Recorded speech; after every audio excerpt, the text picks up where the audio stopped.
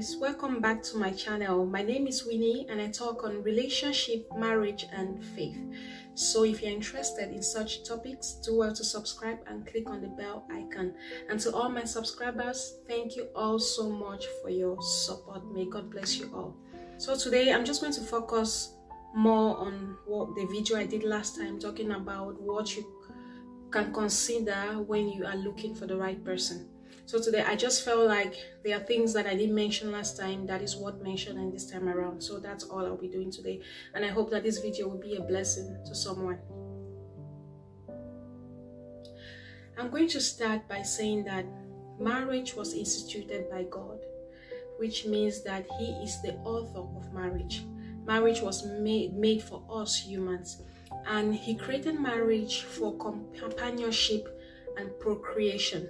But later in the New Testament, when Paul was revealing Christ, he gave us a different spiritual meaning of what marriage means to us Christians. And he started by comparing the man as being the head, and he compares the head to Christ being the head of the church, and the woman being the church, representing the church. So to us Christians, marriage is not something that we just do. Marriage shows us our identity. Marriage shows us the union that we have, that the church has with Christ, the union that exists between the church and Christ. That is what marriage signifies to us. So we do not take it for granted.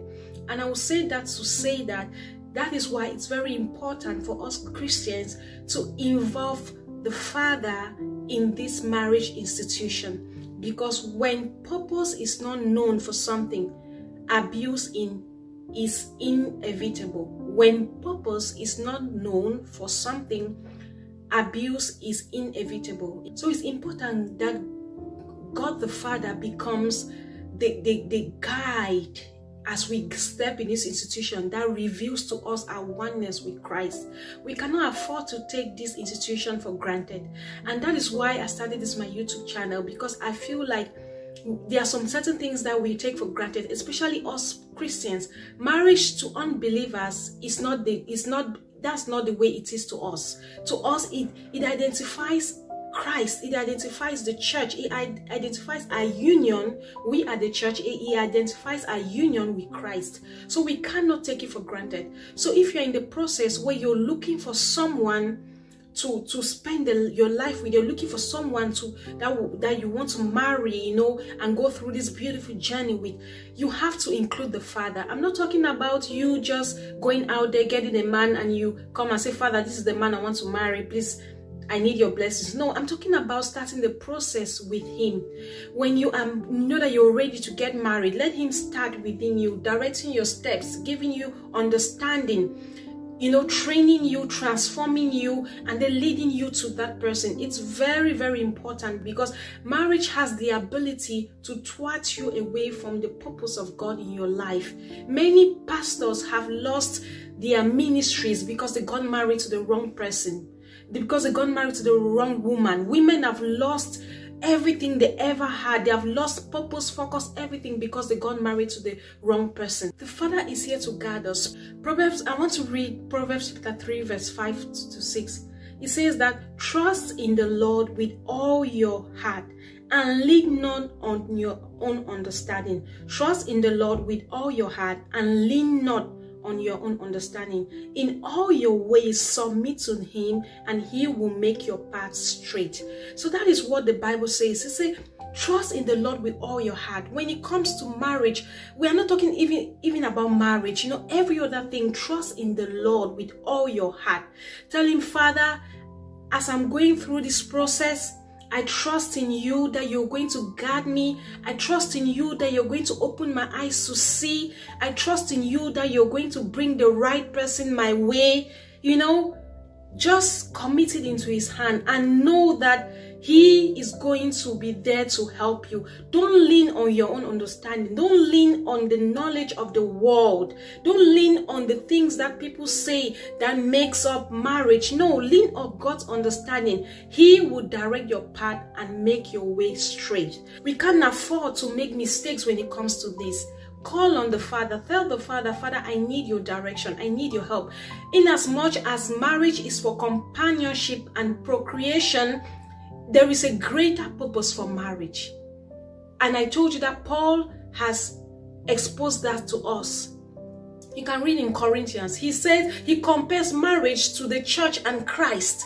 So marriage has a bigger purpose, and only God can reveal that to you in your marriage. So that's why we need him. That's why we can't do it without him. The fact that you found the right person does not mean that everything is going on well.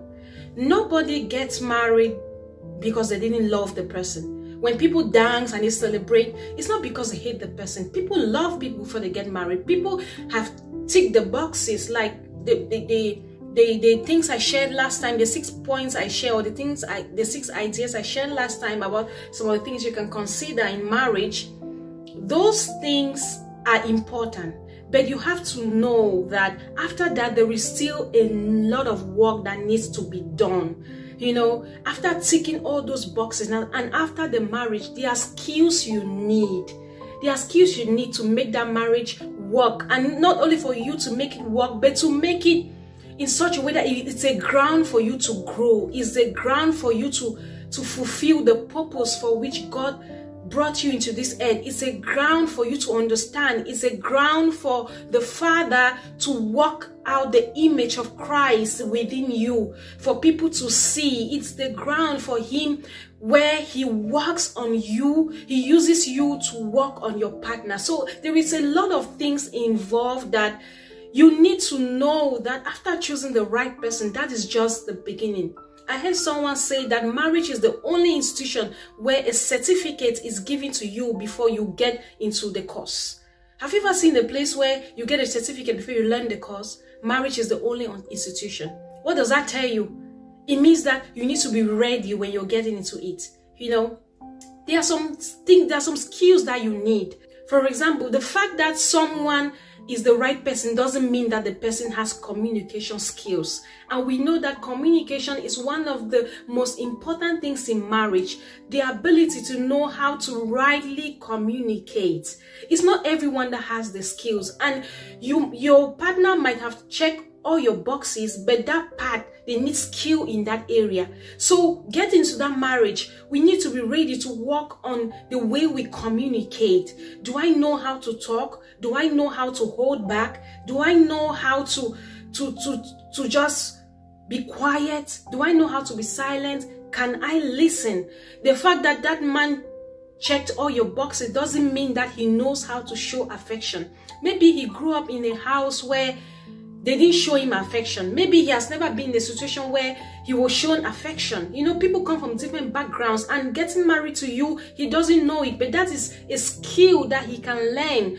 And many people avoiding to learn these skills have led them to divorce. So the fact that you ticked all the boxes in the beginning does not mean that there is not still a lot of work to be done. So that's just what I'm trying to say. You know, choosing the right person is very important, but what happens after that is the most important. Because, and another thing is that people change. The person you know today might not be the same person tomorrow. You might marry someone today and the person is exactly what you want, but years to come, the person changes. People change. Change is the most constant thing in life.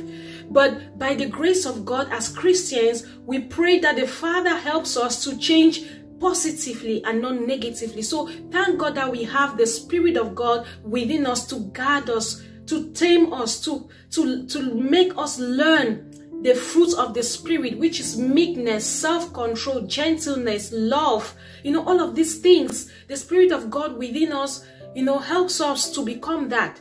But one thing is that people change, and you have to know that you need skills. And the fact you are not sure if your husband can stand pressure. When you get married, both of you are working, there is no time. He might not know how to manage his time to show you affection, to give you attention, you know, and all of those things, you need to be able to process it from a positive point.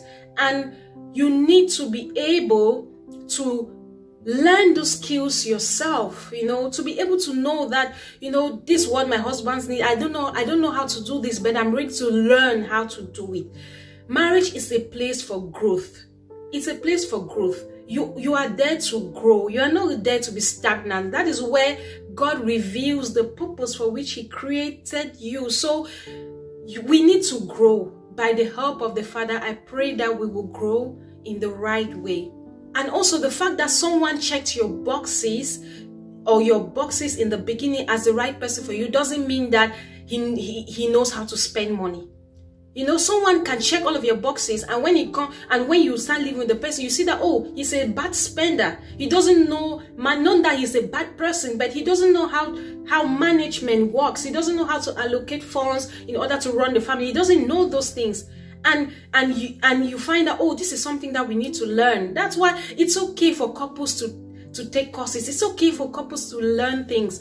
You know, when you see couples who want to grow, they learn. You cannot just get married and you're okay where you are and you're like, I'm okay. No, it won't work. You need to be able to learn the things that you need to learn to make your marriage not only work, but your marriage to be an example for people, to be an example for people around you, because that marriage preaches Christ. Your marriage should be able to preach Christ. I know of many people that I've seen them. You know, I remember when I was growing up, I used to see people and I used to wish that my marriage would be like them. Why? Because I didn't even know what was going on, but because they portrayed what a marriage should be like. So I thought, you know, so your marriage preaches to someone. Your marriage is an example for a young girl who is about to get married. Your marriage is an example for someone watching. Don't think people are not watching. Nowadays, we don't even, you know, there's been a lot of talk. There's a lot of talk, evangelism, preaching Christ, but we don't really represent Christ. So your marriage is a way for you to really represent Christ. You know, so this is not something that we take for granted. We need to be able to grow so that you don't get married to someone and then you are the reason why that person's life is going down. Don't be the reason why the Father will not be able to direct that person to the purpose for which He has called that person because of you. Because you refuse to grow, because you refuse to learn the skills, because you refuse to be the person that you're supposed to be to your spouse. We all have responsibilities in marriage, and before you get married, you don't yet know. It's when you get into it that you start saying, oh, I need this. Oh, my spouse doesn't know how to do this. Oh, we need to learn this thing so we can work together. We can take a course on how to manage finances. We can take a course on how to communicate. We can take a course on how to, your husband can take a course on how to show affection. You can take a course on how to show, you can take a course on basically anything, and most of them are free. Because we need to grow. In as much as we need to grow spiritually, it is important that we know that we cannot take for granted the mental growth. We cannot take for granted, you know, the fact that we need information to be able to deal with people. The fact that your spouse or your wife, your husband ticked all those boxes as the right person in the beginning does not mean that they know how to solve problems. It does not mean that they really know how to handle the home. It doesn't mean that they know how to handle conflict in the home, you know. So I'm just saying this to let us know that after you say to yourself that, oh, this is the right person for me, and he has met those core values, those things that matter to you, you know that there is the beginning of work. There's still work to be done, because you have a responsibility towards that person, and God expects you to fulfill it. In as much and vice versa, He is expected to fulfill His own responsibility towards you. So remember that your marriage is a representation of Christ and the church.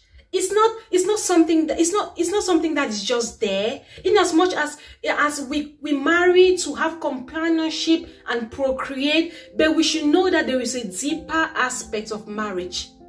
The relationship that the church has with Christ, that is how your relationship with your husband is. So just imagine what your marriage means to you. As you see your marriage, your eyes are opened to what Christ has done. That is the deeper spiritual purpose of marriage. After marriage, there is more work to be done. That is not where it ends, because people find like, oh, I found the perfect person for me, and they get into the marriage and they take everything for granted. They start taking their spouse for granted. They don't know how to work on themselves. They don't know how to do anything, and most times this thing affects our marriages. Like, you see, women will get married. Before they got married, they were looking so nice. They knew how to do things. They knew how to take care of themselves. They knew how to just be jovial and very stylish and everything. And once they get married, everything changes. They don't take care of themselves. They feel like they've arrived. Marriage is not an achievement. Marriage is not an achievement in the sense that the fact that you're married doesn't mean that that's what you were called to do. Doesn't mean that you've achieved the goal for life, especially for us women. God has a greater purpose. Just like I said, Paul in Corinthians reveals to us the spirituality of marriage, the spiritual part of marriage, and say that marriage is likened to Christ and the church. So there is a greater responsibility. It's a platform where Christ's relationship with the church is revealed with the husband and the wife. The relationship Christ has with the church is revealed in marriage between the relationship the husband has with the wife. So it's not something that we need to take for granted. So when you get married, don't say, oh, I've arrived, you know. No, don't do that. You know, when you do that, then you don't give yourself the opportunity, you know, to grow. You don't give yourself the opportunity to help your spouse be a better person. You know, you have a responsibility. I listened to this woman of God preaching, and she said that when she got married, she knelt in front of God and she prayed, and she said that if her husband should fail in the purpose for which God has called him, she should be held responsible. That's what she said. That is the prayer she made to God. That's the kind of prayer we are supposed to make towards each other. Commitment. And after marriage, that's what we talk about. Commitment. That's what commitment is all about. Getting up every day, making conscious effort to become that person, or to be that person that you are to your husband, to your wife. That is what we talk about. Commitment, you know. And you cannot do that without growing. You cannot do that without learning some skills. You cannot do that without being active, conscious, and making choices every day. Someone that's been married for 50 years made this statement. He said, marriage is waking up every day, making a choice to love my wife. It's a choice every day you wake up. So it doesn't end with you choosing the right person. I hope this is a blessing to someone. I really do appreciate you sharing your time, giving this little time of yours to watch my video. I pray that this is a blessing to you guys, and I pray that the Father will continue to help us all as we learn and grow together. Thank you all so much for your support, and see you next week. Bye-bye.